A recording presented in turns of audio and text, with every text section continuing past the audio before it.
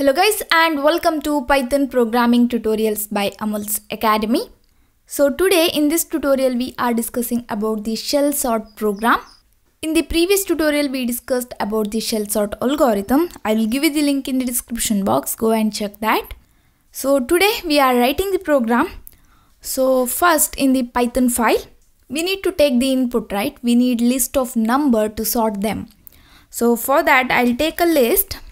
I'll take list name as list1 and I can directly take the list of numbers or I can take the user input. So here first I'll ask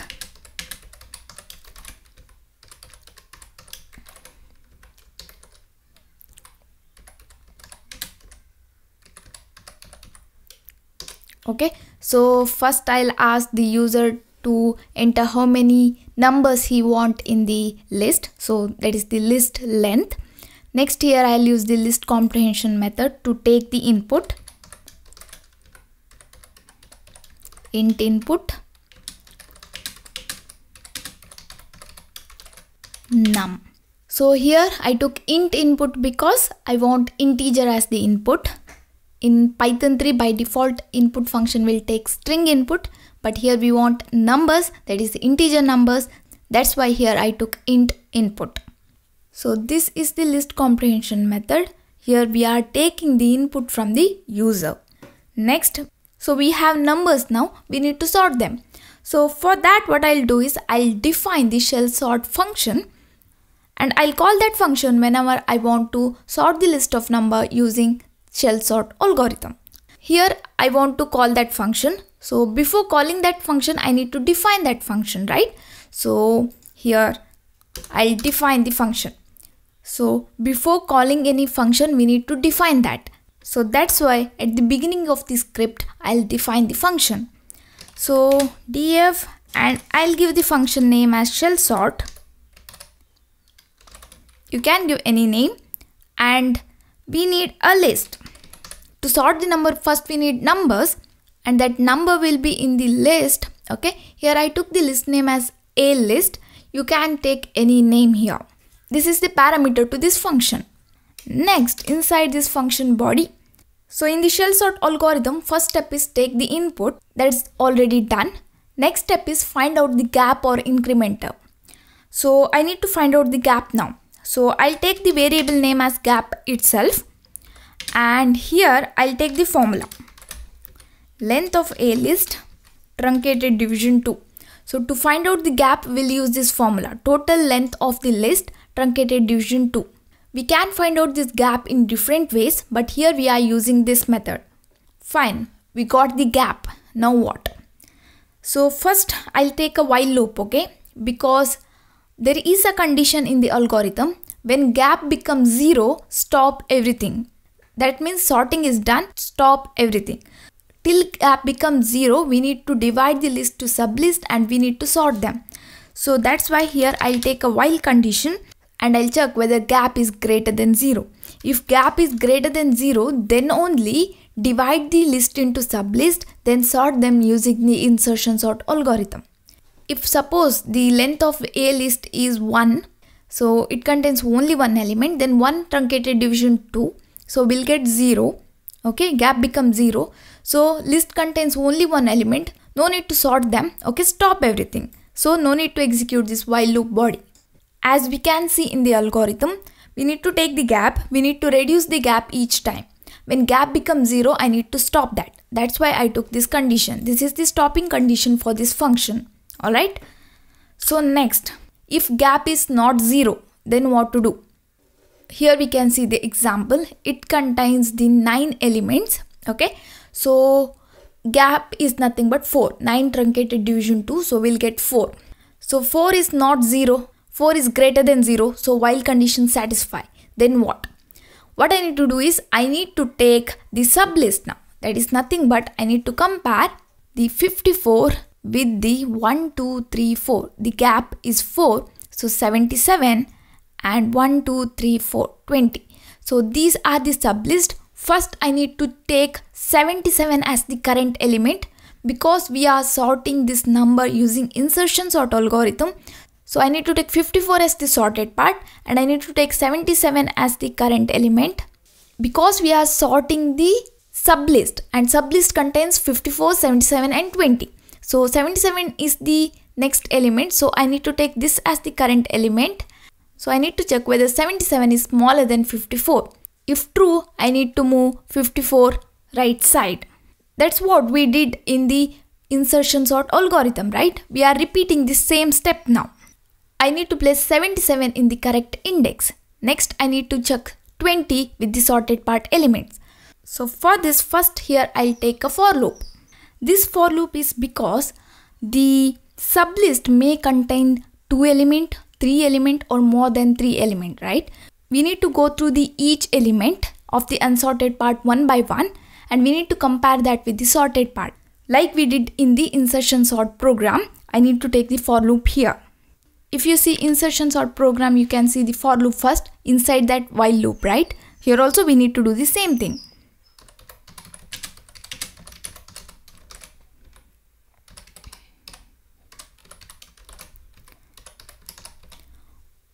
Alright, so here I took the for loop and index is the variable name and I took range as gap to length of list 1. So in the insertion sort program, if you check that with this program, in that I took the range as 1 to length of list 1. We are checking the value with the adjacent values in the insertion sort program. But here we are checking the element from the gap. So in the insertion sort algorithm, I'll take 54 as the sorted part and I'll check whether 26 is less than 54, right? We'll check the adjacent value. That's why I took the range from 1 to length of list 1, the total length. But here we are checking 54, 77 and 20. Okay, I'm not checking the adjacent value. I'm checking the sublist value. Okay, so 77 is present here. This is the gap here. Okay, so that's why here gap is nothing but 4. That's why I took range from 4 to length of list 1. It will start from here 4 and till the length of list 1. Okay, here if you want you can mention the step also, but here I don't take step, but I'll include that condition later. Next, I need to take the current element like we did in the insertion sort algorithm. So I need to take a list of I. To understand this, you need to watch the insertion sort program. I'll give you the link in the description box, okay? So first we need to take the current element, right, in the insertion sort program.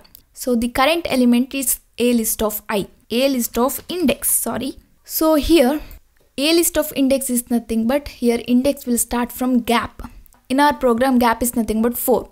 So a list of 4. So that is nothing but this is the list name a list. A list of 4 is nothing but 77. So this is the current element now. Okay. Next we need another variable, right? Position, and that will be index. Why position? Position is required for the while loop condition. Position will tell how many elements are present in the sorted part when we need to stop comparing the values. So next here I'll take while loop, right, to check the condition. Like I want to check whether current element is less than or equal to the sorted part element. So for that we'll take while loop and we need to know when we need to stop this while loop. For that we'll use this position index. This position is nothing but the index of the sorted part element here. So here I'll check position should be always greater than or equal to gap, and I'll check whether current element is less than, you can include equal symbol also here. If current element is less than a list of position minus gap. Okay, so now what is this condition? So current element is nothing but now this, okay, 77. I need to compare 77 with 54. So how to write this 54? I need to write a list of some index. Index is 0. But I can't directly write it as a list of 0 because we are writing the general condition there. So that's why I wrote a list of position minus gap. So here gap is 4, position is also 4 here in the program, right? Position is nothing but index, that is also 4 here. So if I take position minus gap, then that becomes 0. So that is nothing but a list of 0. That is nothing but 54. Here we can see gap is 4 in our program. So index is 4 initially. So position becomes also 4. So 4 minus 4. So a list of 0. So we are checking current element with the a list of 0. If current element is less than a list of 0, or we can say the a list of 0 is greater than the current element, then I need to write a list of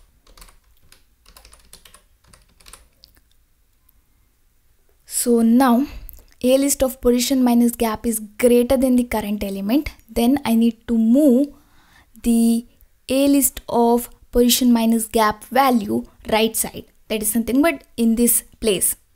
If 77 is smaller than 54, then I need to move this 54 here, okay, in this position. This position is nothing but a list of position. So index for this is position, okay. That's why I wrote like this. I'll explain you the working of the program after writing this program. You'll understand that. This condition is the stopping condition, and here position is equal to position minus gap. So in the insertion sort program, here we wrote position is equal to position minus 1, because in that we were comparing the adjacent value, but here we need gap here, so that's why position minus gap. So next, if this condition becomes false, okay, if the current element is greater than the a list of position minus gap, so then leave as it is. So here a list of position is equal to current element. This is same as the insertion sort code, but here we are using the gap, right? That's why we need to mention the gap, okay. So next, here in the while condition, after completing this, I need to reduce the gap. So I'll take gap equal to gap truncated division 2. So this is because after one pass I need to reduce the gap, right? Here we can see after this pass, here we reduce the gap, right? That's what we did here. So this is the Shellsort function, and here we can call that now Shellsort list 1. Here I am passing list 1 because here we can see the list name is list 1. Alright. So next you can print the sorted list. So now if I save this and run this, list length. So if I enter 9, alright, so I need to enter the 9 elements now. 54.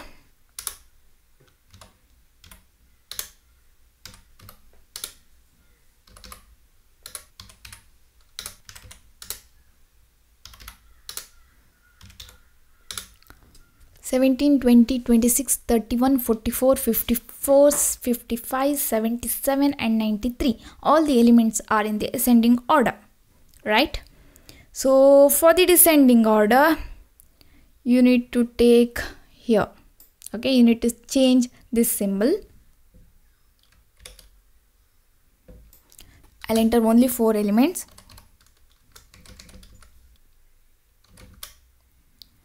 89, 56, 33 and 3.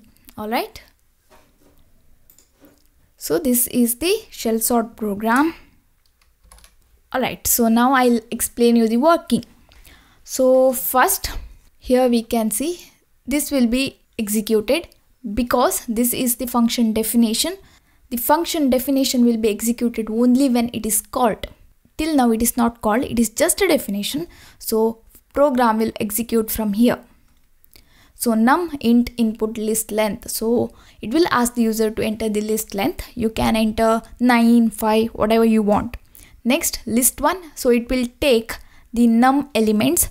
Next, we'll call this Shellsort function and we are passing the list 1. So it will now go to this Shellsort function definition. So here we can see a list become the list 1. Okay. So next it will execute this function body. First gap, so it will check length of a list truncated division 2. If I enter the 9 element, it will become 4. So next it will check while loop whether 4 is greater than 0, true, right? So it will execute this for body and range become gap to length of list 1. gap is 4, length of list 1 is 9. So we'll get 4, 5, 6, 7, 8. So next current element becomes a list of index. Index value is 4 first, so a list of 4. So current element will become a list of 4. So a list of 4 is nothing but 77. So current element becomes 77. Position become index, that is nothing but 4. So next we'll check while condition whether position is greater than or equal to gap. So gap is 4, position is 4, it is equal. So this condition satisfies. And condition, and current element is less than a list of position minus gap. So current element is nothing but 77 and the a list of position minus gap, position is 4, gap is 4, so a list of 0, that is nothing but 54. So whether 77 is less than 54? No, right? This condition becomes false. If this condition becomes false, entire condition becomes false. So while loop won't execute its body, it will come out of this while loop and it will execute this. So a list of position is equal to current element. So it will put this current element, that is nothing but 77, in the a list of position, that is nothing but in the index of 4. So 77 will be placed in this same index. Now again this for loop will execute for index 5. Okay, so a list of index, so a list of 5, so that is nothing but 31. So position will be 5, so it will check whether position is greater than or equal to gap. Here position is 5, gap is 4, yes it is true. So it will check whether current element, that is nothing but 31, is less than a list of position minus gap. Position is 5, gap is 1, so a list of 1. So it will check whether 31 is less than 26. No, right? So it won't execute the while body, it will just execute this. It will place 31 in the same index. Again for loop will execute for the index 6. So now a list of 6, that is nothing but 44. So current element is 44, position is 6.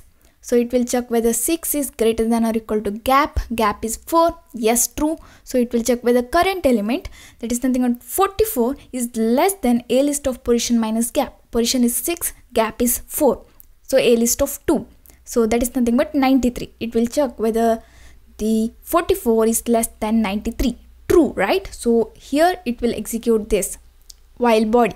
A list of position, that is nothing but a list of 6 is equal to a list of position minus gap. So it will move the 93 right side in this position. It will move 93 to the 6th index. Next it will decrement the position by position minus gap. So position is 6, gap is 4, so position become 2. So again it will execute the while body. It will check whether position is greater than or equal to gap. Position is 2, gap is 4. No, so it won't execute. It will come here. Position value is 2 now, a list of 2. It will insert the current element in the a list of 2. So that is nothing but it will place 44 in the a list of 2. We can see this swapping. So in this way it will execute. When a pass is done, when this for loop will out of the range, it will execute this gap is equal to gap truncated division 2. So now gap becomes 2. Okay, again it will execute and it will continue the execution and it will sort the elements. Okay, so this is about the Shellsort program. So that's it for now guys. Thank you for watching. Don't forget to subscribe to my channel. I will meet you in next class. Till then, take care.